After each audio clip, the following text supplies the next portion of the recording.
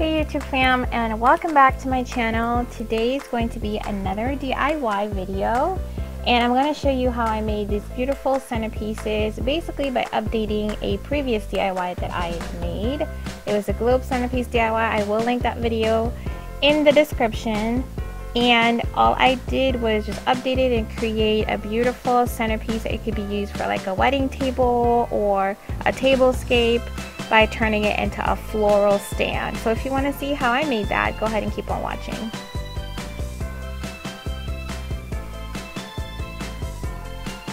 So like I said, I'm starting off with these two globe centerpieces that I made previously. And what I'm going to do first is to remove the diamond wrap that I have on one of them. And I just hot glued it, so it should be really easy to remove by just peeling it off. And I'm going to be adding the beads to make it match the other piece. I will be leaving the diamond wrap at the bottom. So like I said, I just hot glued it, so peeling it should be fairly simple. And I didn't put a lot because I like to change up my pieces and update them and use them for other purposes. So I never put anything too permanent unless I absolutely know I'm not going to use it for anything else. So once I removed it, you can see that the paint did chip a little bit because they were spray painted. So I'm just going to touch that up a little bit later. So I'm going to go ahead and glue on those beads that I got from the Dollar Tree. They're the gold beads. And this time I'm using the Gorilla hot glue, but I'm still only using a very small amount. This glue is extremely strong, but I think it'll be okay should I decide to remove these beads later on for something else. Now what I really wanted to do was create this centerpiece that I saw on Totally Dazzled YouTube channel, and I was so in love with that piece I wanted to make my own, and it was a globe vase centerpiece that had brooches all over it. However, it is not the most budget friendly piece to make, and in order to have the entire thing covered I would need a lot of brooches, and I was sent these pieces for free. However, I wanted to stretch them out as much as possible. So what I'm going to do is just create a version of it where it's a little bit more budget friendly by scattering the pieces around. And I think it will work well because I actually have an insert inside of the globe vase. And for my floral top, I'm using this set of florals that I got from Amazon, and it came like this. It came really beautifully arranged. And I'm going to be putting them in this little Dollar Tree vase that I found. And honestly, you don't even have to trim the stems and rearrange it. You can actually just stick it in there just like that. So when you put it at the very top, you can see that it's going to give it a lot of height. I wanted something really grand and really tall for my table. And the entire length, or I guess height of this, is going to be almost 3 feet tall. When I measured it, it measured at around 34 inches tall. So I thought that was pretty good for what I was looking for.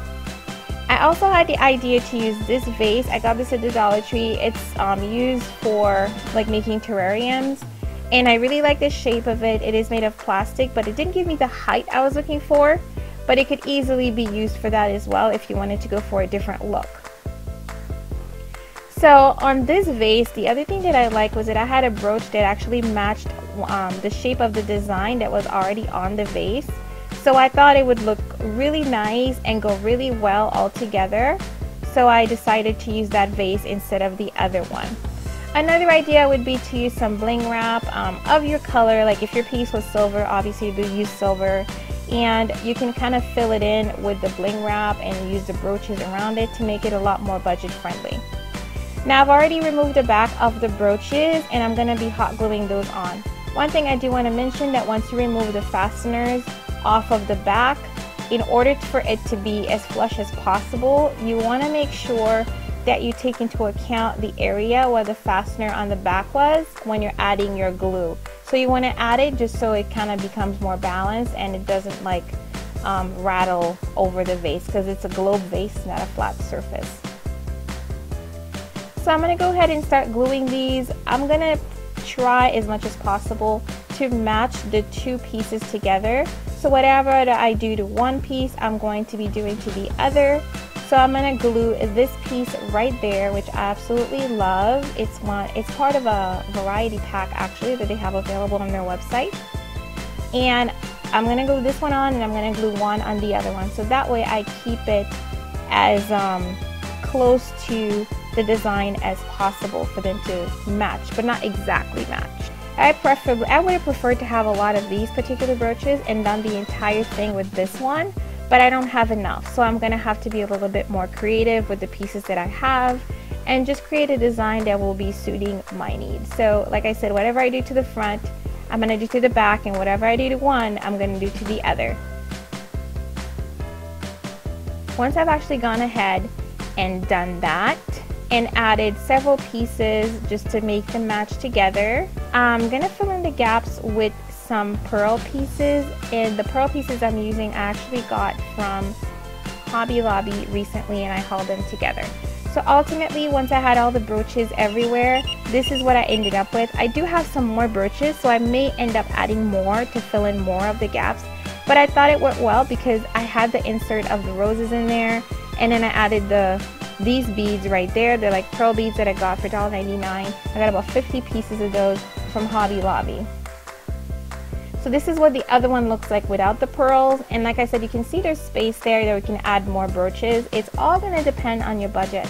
So I wanted to just show you an idea of how you can still make something similar that's a little bit more budget friendly, but preferably I would have want to cover the entire thing with brooches. And this is what the two pieces look like next to each other, the one with the pearl and the one without. And ultimately, this is what I ended up with. These are going to go on my Mother's Day tablescape. This is what it looks like right now, but when I do the tablescape video, they may look a little bit more different, as I may end up adding more brooches and filling it in even more, because that's the look I really do like.